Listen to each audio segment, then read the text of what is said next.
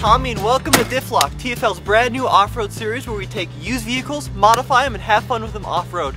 Now today we're going to start with something that is a common problem amongst Jeep owners, and that's right here. Now these windshield mount screws are often rusty, they get stuck, and with our help, John's 4x4, Ross is going to show us how to take these off.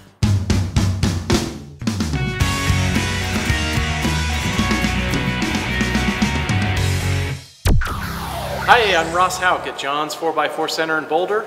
Here today with you to look at installing a light bar on this Jeep Wrangler YJ. In order to get this light bar installed on the windshield frame though, we need to get out these Torx head bolts. And these are so commonly rusted into place. So we're going to try a couple different techniques to get these out cleanly without causing ourselves a real headache.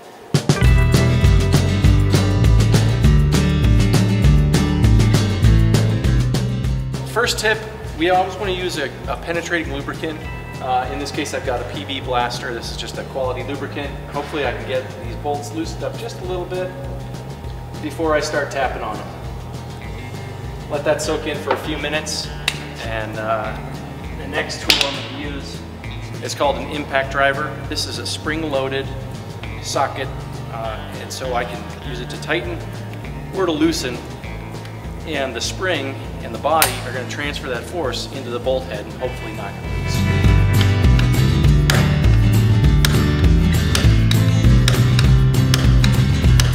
Well, these are tight ones, so we may have to get a little deeper and put some heat on it too.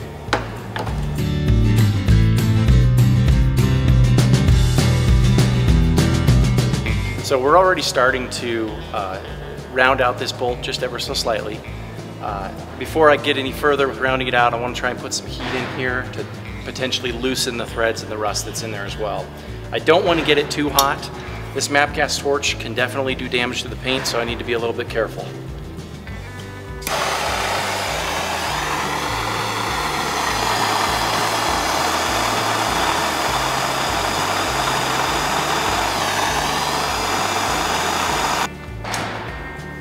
Getting that hot to the touch. Let's see if we get any more motion.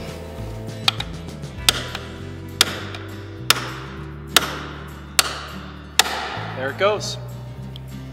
Ah, baby. Okay, one done, 3 to go.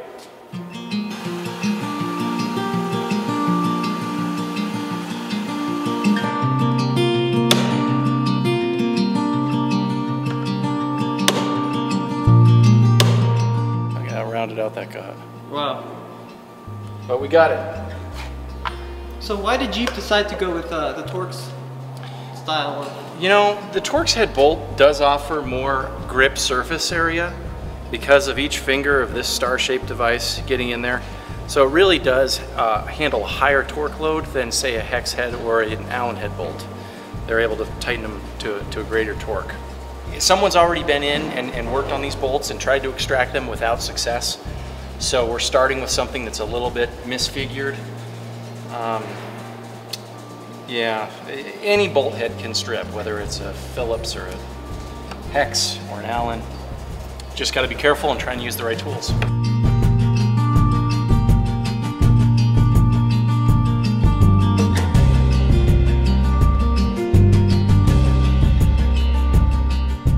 More than likely we would have to drill, and when you go to drill, you're into a long process. You want to take it very slowly, get a good quality center punch centered in that bolt head, and then very slowly drill it. I prefer to use a left-handed drill bit and slowly work into the bolt. Sometimes the left-handed drill bit will catch the bolt and back it right out.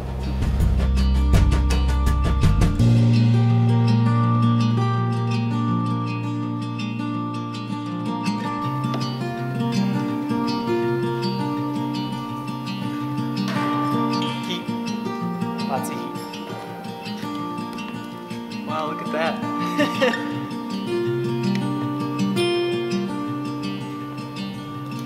The light bar that we're putting on is going to hold some daylighter type lights, round lights on the roof.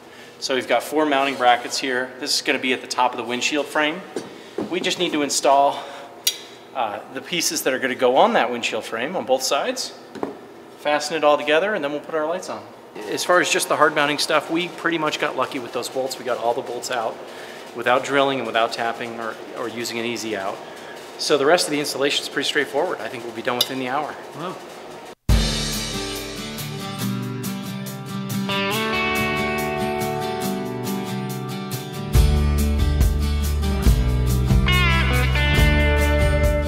All things considered, that went really well. We got all 4 of those bolts out without getting into a deep project.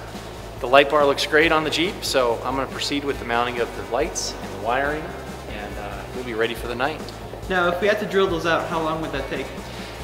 Typically, I like to allow about an hour a bolt because you just never know how deep it's going to get. Wow, fantastic.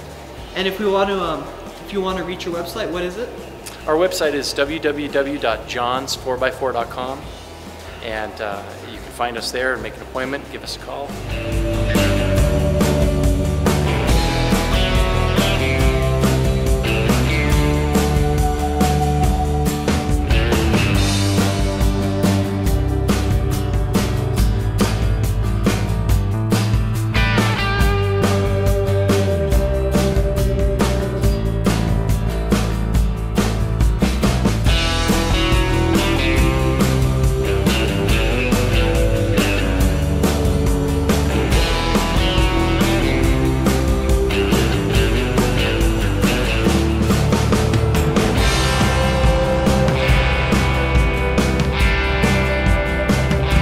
So here we are in my 1995 Wrangler with her newly installed KC daylighters. So these are just the standard 1995 sealed beam units.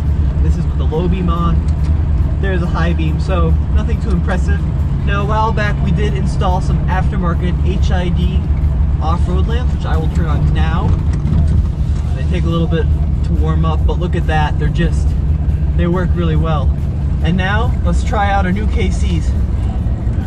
Alright, so as you can see, they have a much narrower light pattern, but they work really well.